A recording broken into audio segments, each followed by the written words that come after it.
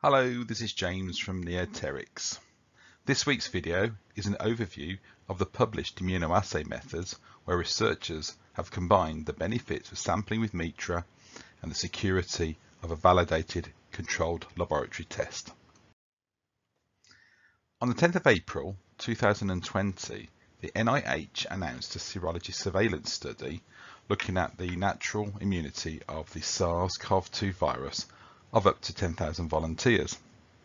They announced in their press release that these samples will be collected at home using the Mitra microsampler and posted back to the NIH labs for serology testing using in-house ELISA. Also, during this time, institutions such as the University of San Diego and the University of Rochester Medical Center have also embarked on similar studies using immunoassays. Moreover, globally, there is a huge interest in onboarding Mitra for sample collection for such assays. Published in 2019, Dr. Zand's group at the University of Rochester Medical Center developed a multiplex immunoassay to detect over 30 strains of flu on Mitra using a Luminex-based multiplex immunoassay. Samples were taken by trained phlebotomists and compared to samples sent in from home. The concordance between the results was impressive and showed good stability of immunoglobulins on 10 microliter tips. Extraction from Mitra was straightforward. The devices were soaked in a mixture of PBS, BSA and tween and shaken overnight before final dilution and testing. Actually, recently published on the Medical Center's blog site, the same group are now embarking on testing for SARS-CoV-2 virus immunity using Mitra home collection kits. Over the last 3 years, researchers in Amsterdam have successfully developed extraction methodology for 7 monoclonal antibody drugs from Mitra. They saw quantitative recoveries for all drugs and 1 month stability at room temperature as well as 2 days at 37 degrees C. Similarly reported in the Fluplex paper from Rochester, extraction off Mitra was carried out overnight in PBS and tween, but in this case sodium azide was added too. With the resulting extracts were analysed using ELISA or radioimmunoassay, depending upon which MAB was being tested. Indeed, in a subsequent paper, the same group then conducted a clinical bridging study on IBD patients taking infliximab. Very good concordance was seen between Mitra samples being sent in from home compared to venous samples collected in the clinic. Continuing the monoclonal antibody theme, in 2018, Dr. Lee and colleagues published a preclinical pharmacokinetic study of 2 monoclonal antibody therapies. As in the previous MAB studies, excellent extraction efficiency was observed from Mitra, leading to very good PK data. In fact, the paper concluded the Mitra microsampling results were equivalent to those derived from serum and liquid whole blood sampling. Interestingly, the same extraction procedure required just an hour's shake in PBS before extraction on ELISA plates.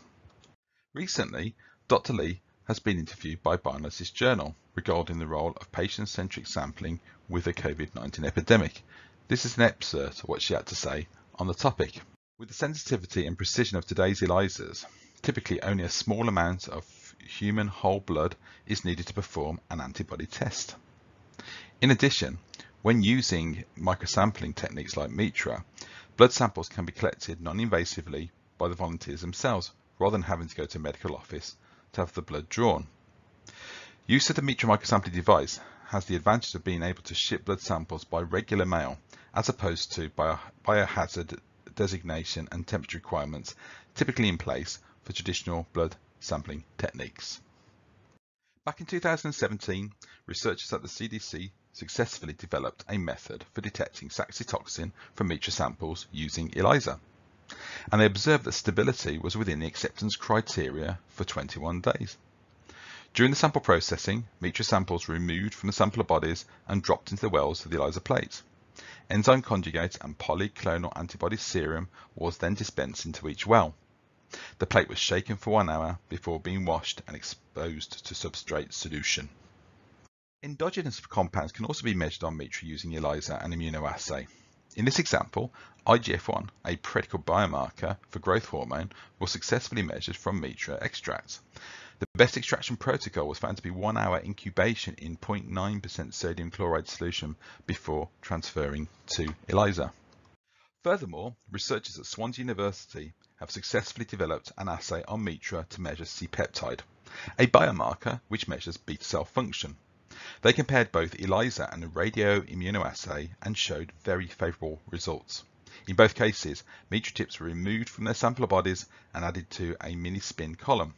For chemiluminescence immunoassay, antibody conjugate was added as extractant, and for ELISA, assay buffer was added. Again, on an hour shake was all that was required to dissolve the dried blood before immunoassay. If you would like to examine these methods in more detail or obtain links to the original research papers, then we've prepared a review document which you can download from the COVID-19 resources page from the Neoteryx website. I hope this brief overview has been useful. Many thanks for listening.